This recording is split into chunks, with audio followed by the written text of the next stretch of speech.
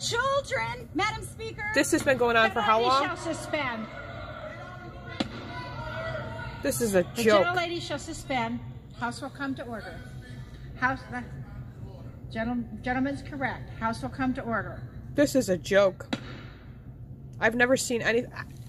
Why do the Democrats act like this? And I took a break, a 3-hour break from watching this kind of stuff.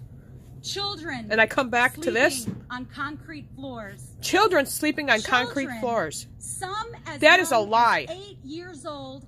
That is a lie. For infants. That is a lie. A toddler, 22 months old, soiled and without a diaper. That is such a horse shit.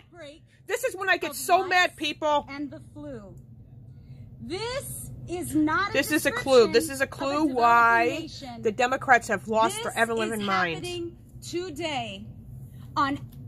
She doesn't know what she's talking about. There's people that come in.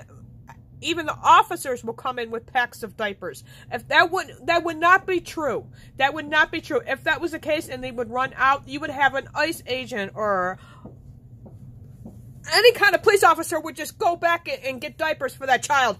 See what these Democrats do? They lie. There is no doubt that the most vulnerable... They don't care about America. They don't care about their people.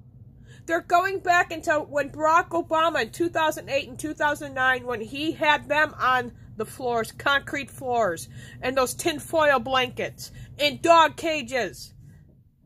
You know what's inside these detention centers now?